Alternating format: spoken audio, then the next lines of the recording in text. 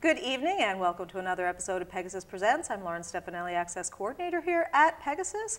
And today we're checking in again with the History Center in Tompkins County, who has moved to their new home.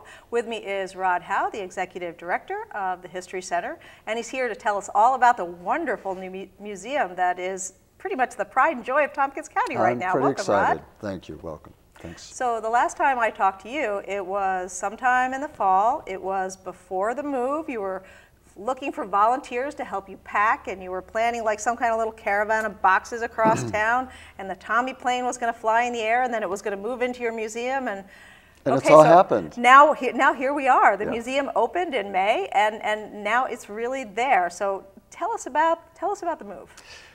You know, it's now a blur, but I will say it was a tremendous amount of work that could only have happened with volunteers. We have so many collections and archives. I can't tell you how many boxes had to be packed carefully and moved. So I want to thank Donna Eschenbrenner and her band of volunteers. I really don't know how they did it, but they did. And the library is completely up and running. Don't go in our basement. We still have plenty of unpacking to do. But the museum is ready for you to come and visit. I saw, there's a few images from that I've seen of the packing and the boxes and the move and all this kind of stuff and the space. Did everything really come out the way you designed it? I mean, you and the partners all talked in the fall about what you imagined. Did it come true? It did. You know, Jennifer Tavares is the one who put the word spectacular in the mix. And people agree that the space is pretty spectacular. So I think it's exceeding our expectations. As I say, the History Center still has some work to do, but you wouldn't necessarily know that when you come into the exhibit hall. Well, we visited with Rod at the brand new Tompkins Center for History and Culture just today, and he gave us a little tour around. So rather than talking about something that you haven't seen, let's go take a look.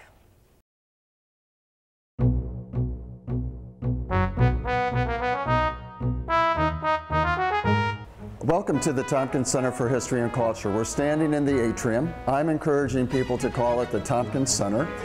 In the atrium, you will find a few things. There is the donor wall. There is one of our exhibit towers. This will change every 4 months. The current exhibit is on the Cayuga Nation, the Gayogo, which covers past, present, and future. We have partners mentioned on the wall over there. There's 12 partners plus 2 additional entities that are involved, the Latino Civic Association and the Ithaca Festival. There's a great kiosk where you can go and find out what's happening in the building and around the county. You can find out about each of the partners, and there's a great Twitter feed. And we're standing in the Visitor Center. Danielle is here to answer questions as the public comes in, and there's a great retail space here. So we encourage the public to come and learn about all the things they can do in Tompkins County as visitors, but also do some shopping.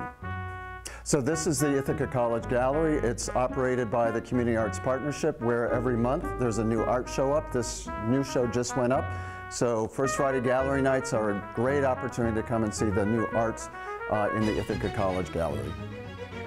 We're now in the exhibit hall of the History Center. So there are 2 display cases when you first come in. For the first opening, we are talking about Tompkins Trust Company, its history, and the Tompkins County Bicentennial. And of course, the Tommy plane is the main artifact. I hope many of you got a chance to see the plane fly last September, but you can learn all about the story of the Tommy plane and our history of entrepreneurship and innovation by checking the kiosk in front of the plane. This is another part of the exhibit hall. This is a tremendous animation about our indigenous history, very stylized. I encourage everyone to take the 2.5 minutes to watch it. By the way, we are now joined by the Ithaca Kitty. If you don't know the story about the Ithaca Kitty, please ask any of us. When you go through that round hole, you are now in the timeline passageway that's been designed for skimmers, swimmers, and divers. We'll unpack that at another show, what it means to be a skimmer, swimmer, or diver, but it's a walk-through timeline. Another feature are these 5 exhibit towers. For the beginning, we are using PLACE as an acronym. So there's one about people, one about land, one about architecture, one about culture, and one about enterprise. Some have drawers, so when you come, make sure you also open up the drawers to see what artifacts are in the drawers. We have hundreds and hundreds of artifacts, but for the new place, we decided to do something very different. We're only putting out a few artifacts on this wall at a time, so you can really focus and learn about them. There's a panel here that describes what you're looking for. We will change these on a regular basis, just as we will with the exhibits in the exhibit towers. This is our children's educational area. It's a nod to the 8 Square Schoolhouse, which 4th graders visit as part of Kids Discover the Trail. So come and enjoy sitting in one of these small desks. We're very excited about the use of this small bank vault as a story vault. You can go in and listen to oral histories, personal narratives, or record your own story. So please come. Go into this small, intimate space with a friend and record a story. We love the fact that from the exhibit hall you can see our research library. We hope that you will come and do research in the Cornell Local History Research Library and utilize the Thaler Howe Foundation archives. So please come down and visit us, the History Center in Tompkins County at the Tompkins Center for History and Culture. We have more things going up on the walls over the next month, so please come and bring visitors.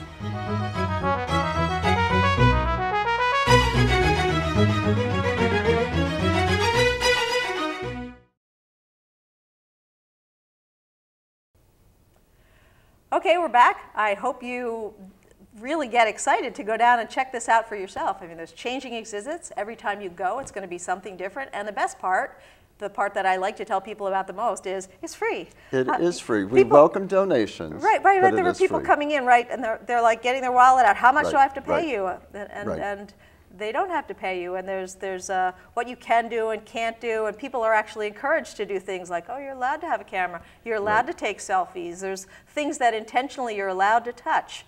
Yeah, in fact, the Tommy plane has already become what people take a selfie with. So we're able to tell them where they sit on the steps. They have to turn their body just so somebody else is on the other side of the plane, and it kind of looks like you're sitting in the cockpit. Oh, do you have a little white scarf, silk scarf they can put on? Well, we are going to get that. The scarf that the pilot wore is actually laying on the plane. So folks who saw the plane fly will remember that white scarf trailing in the wind. Right, and when they're at the museum, they don't have to remember the plane flying. They can actually watch that, can't they? On the kiosk, there's videos, because a lot of folks I know had to miss it, but you can watch it. So, yeah, there are so many reasons to come to the Tompkins Center for History and Culture, and certainly the History Center is one of them.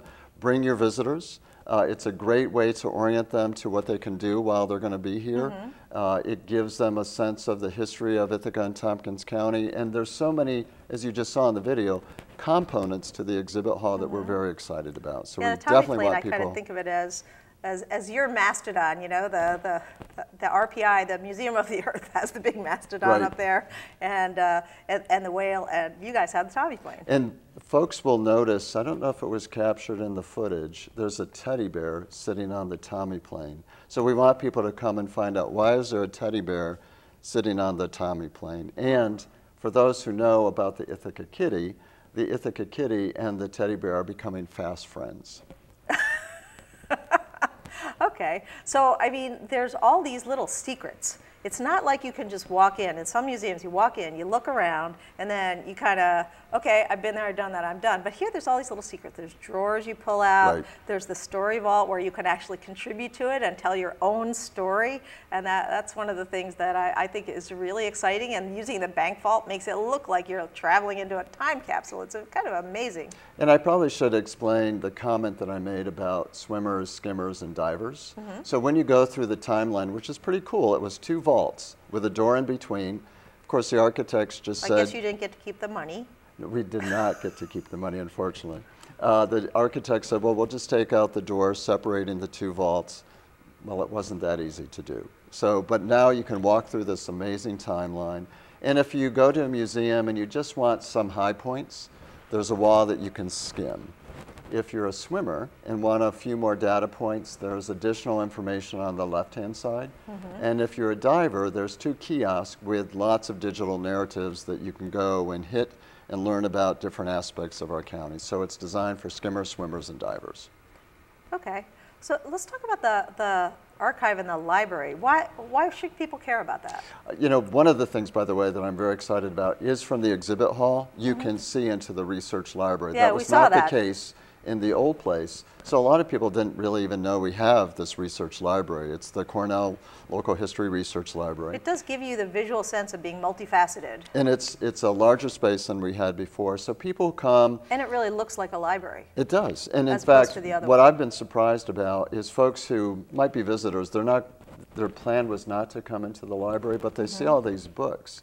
So they'll come into the library and just kind of look at the different books on our bookshelves, which is great. We encourage them to do that. But others may come to do research on genealogy, on their homes, on different topics related to our history in Ithaca and Tompkins County. So there's a whole archives right behind the research library that we bring material to people to help them explore. So one of the things that I think is the most cool about this library is the programs that you've been having the last couple of years and are continuing that allows residents to actually contribute to the library with their own photos of their houses or their ancestors or great-grandparents or whatever, and to make the library that much richer with local history. Sure, and we now have some additional space for the research library. You have to know that the History Center actually lost space by moving to this new Tompkins Center for History and Culture, which we knew. You have the basement.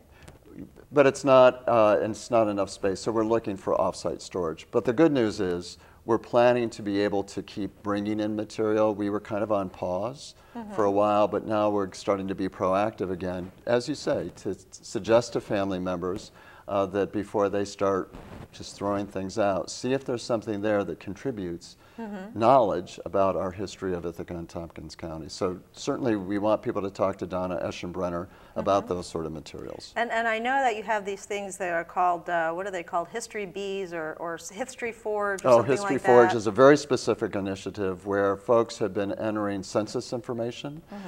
So it's been a labor of love. Again, volunteers have entered thousands and thousands of these census tract information into this History Forge. So you can click on the map on History Forge on a building and learn who lived there in 1890, 1900, 1910, 1920, and 1930. I mean, it's still being built. And it really is a great research tool. So we just got a fairly large federal grant to help us move that particular initiative forward. So we're very excited about the National Archives Records Administration grant that we just got. Oh, so that's terrific. And I'm sure having the new space makes your ability to do these grants, so the fact that you're moving forward and it's modernized and it's bringing in more eyeballs, more tourists. That's the hope, that this foundation gives us a better way to attract funding. Well, let's talk about some of your events, because your organization has more events than you can shake a stick at. So, and we've got your current newsletter here that's got a bunch of events in it. Yeah, and I want to make sure that people, it's an electronic newsletter that goes out twice a month. They can go online and sign up to get it, or just call us and give us their email address so that you can keep track of what we're doing. All right. They can also just go to your website and go to find the newsletter and click on the PDF of whichever newsletter they want to look at, right? And but for those if they sign up, it'll come right to their inbox. Right. And for those who do want a hard copy, we will send a hard copy out. So that's fine. We're happy to do that. You know, before we go into the events, one thing that I'm very excited about is the Ithaca Kitty has become our mascot, also known as Caesar Grimalkin. And a children's book is being written about the Ithaca Kitty. Rebecca Berry is a local children's author. So she has written a book, and we're just in the process of shopping it around. So the Ithaca Kitty was pretty famous, so we want the Ithaca Kitty to be famous again. So I just wanted to mention that. Yeah, you see things in the museum that you go, especially for people that are transients that have never heard of them. I saw the Ithaca, made in Ithaca piano, and of course there's the Ithaca clock, the company that made all different varieties of clocks. And a lot of people, and the Tommy planes made in Ithaca, might not realize what kind of a history we've had with making all kinds of things. Right. Yep, so come and explore. So some events coming up. Obviously, because we have the Tommy plane, we saw this as an ideal time to put together a regional aviation tour. So it's happening Saturday, July 13th. It's an all-day tour, but folks will visit the Wings of Eagle, the National Soaring Museum, the Glenn Curtiss Aviation Museum, and then of course folks will come to the History Center to see the Tommy plane. I, for one, have not been to those other sites, so I'm going on the tour. I'm looking forward to it. So Saturday, July 13th, just call us, email us, and we'll register. It's on the newsletter. And that's something that we hope... And I think I read there that's the first time you're doing that, It is the first time we're doing it. We want to do more regional tours where we have a piece of the history, but there's a broader story. So I'm hope that folks who are listening to this will come on the tour. And it says all-inclusive adventure. Does that mean it's guided and somebody knowledgeable is going to explain things to you? You're not just let out of the bus and told, okay, you're at Hammondsport, go find out stuff. We'll see you in an hour. At each of the sites, there will be a person talking specifically about. So, for instance, we have Don Funk, who's extremely knowledgeable about the Tommy plane. So he'll be there to answer all the questions that people might have about the Tommy plane. So there's that. We've talked about the library, but we have this nice partnership with Historic Ithaca, where Christine O'Malley is there every other week on Tuesdays from 1 to 4 if people come in and have specific questions about their houses or architectural history. So we love this partnership with the Research Library and Historic Ithaca. So is it walk-in? It is walk-in. They don't have to make an appointment. The next date that Christine will be there will be July 23rd. And that will be 1 to 4. And then it's every other week. Speaking of walk-in and speaking of hours when you can do things, one advantage of your new building is that you have expanded hours. You had kind of odd hours before, not every day of the week, only certain times, hard to remember, easy to show up and find the door lock, but now? Yeah, so we're open 6 days a week. The exhibit hall is, we're closed on Mondays. Still 11 to 5 for the most part. Closed on Mondays is a museum standard, right? Right, exactly. And the research library is also open more hours, more days. It's 5 days a week. So the hours are on our website, but yes, we're much more accessible because of the expanded hours. So come in and look. Of course, we see the Tompkins Center for History and Culture as the foundation for Ithaca tours, heritage tours. So on Fridays during the summer at 4 o'clock, there's tours that leave from the building. They sometimes are based on architectural history and sometimes on the people.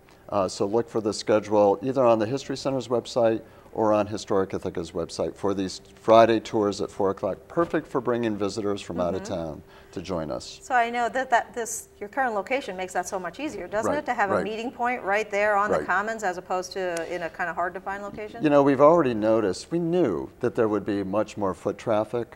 Well, we've already noticed that in the less than 2 months that we've been open.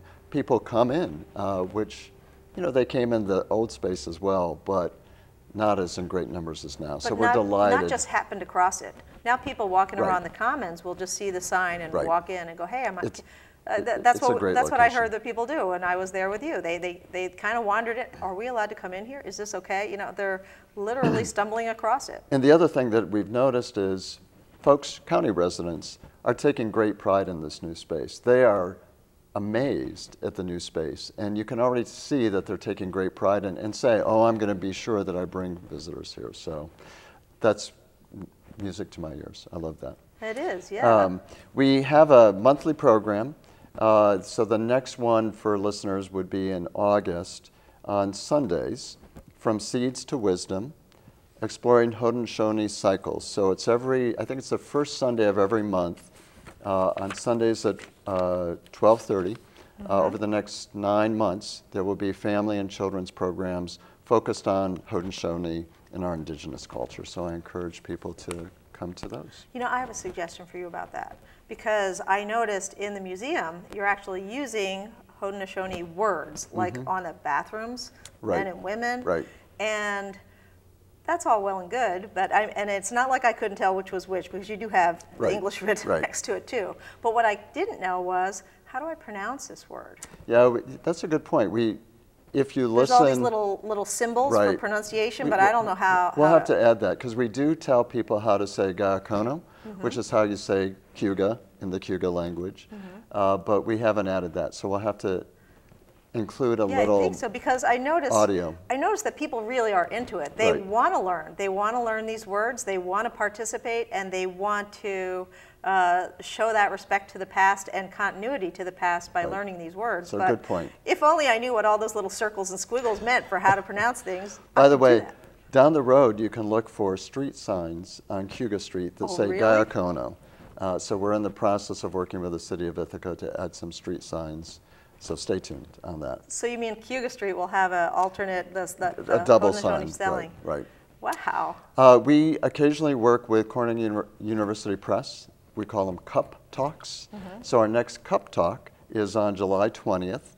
It's, the title is Public Universal Friend, Religion and Gender in the Era of the American Revolution by Paul Moyer. It's a fascinating topic, this universal friend. So come and learn about this book. And there will be copies of the book for sale as well. So that's the next Cup Talk, again on July 20th. We encourage you to... You're not gonna even give it any idea what that's about? What's a universal friend? Well, it's... Or is that, would that be letting the cat out of the bag? It's Jemima Wilkinson is the person that will be the focus. A very interesting, intricate story. So I'm going to leave it at that. All right. So it's a mystery. You gotta, if you want to find out what it means, you gotta show up. How much does it cost to go? It's free. It's free. It's free. It's free. All these things are free. It's free. Henry Hinckley. Some folks might have gone to the Hinckley Museum when it was open on Seneca Street. I mean, it closed over 20 years ago. Okay, so we're talking about folks who were here for a while. But we're doing some special events in memory of Henry Hinckley, in partnership with both Lifelong and Historic Ithaca. So just stay tuned for some events related to Henry Hinckley. Right, and these events are happening at Lifelong, right? They're happening at different places, so you really have to, some at the History Center, one might be at Cornell this fall, a lecture in honor of Henry Hinckley, so it just depends. I want to talk about the camp that's happening this summer. It's got a great name, Cranky Camp. It is happening August 12th through 16th. That's why you send kids to camp, so they don't get cranky. Camp. So it's, I'm not the right person to talk about it, but it's an art form. I believe it's a Hungarian art form involving making puppets. So we're going to have the youth focus in on local history and use puppets to tell some sort of storyline about our history. It's going to be at the 8 Square Schoolhouse, which also makes it fun. So again, that's August 12th through 16th. And there's more information on our website about that.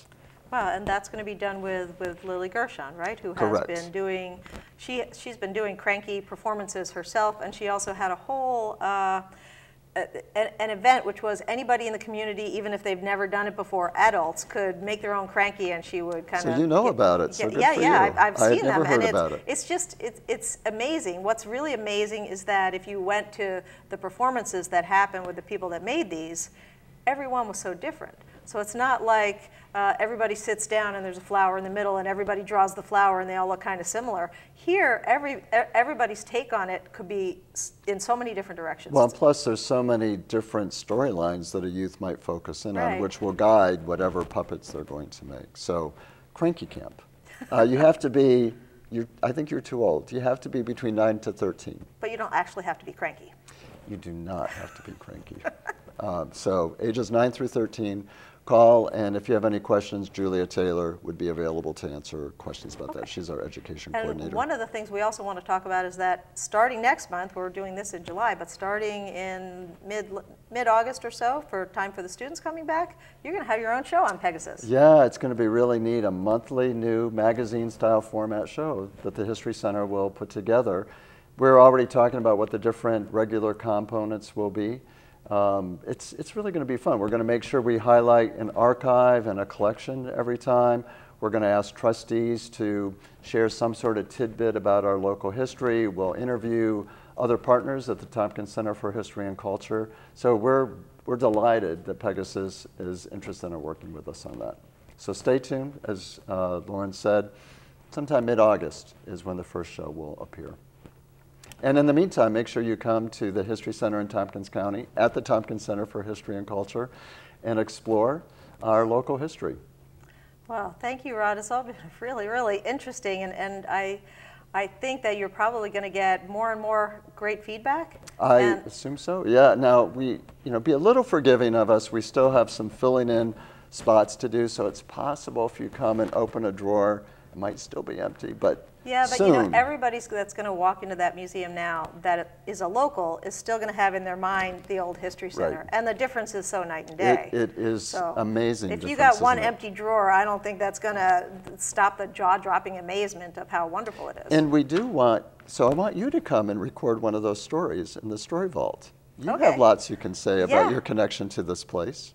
Well, And we want everyone to do that. So. yeah, so that, I mean, that's the best part about the History Center in Tompkins County is that it lets real people, local people, it's not just General Sullivan that gets to be in history, it's regular people, and Right. it's the people that were displaced from their homes that get to be in history now too. Right. And that's such a big sea change in history, and you guys are really leading the charge Well, on that.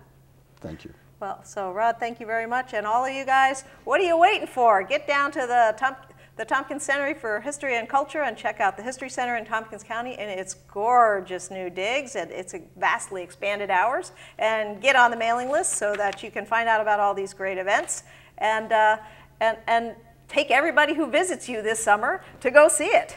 So thanks again for joining me. This is Lauren Stefanelli for Pegasys Presents. Good night.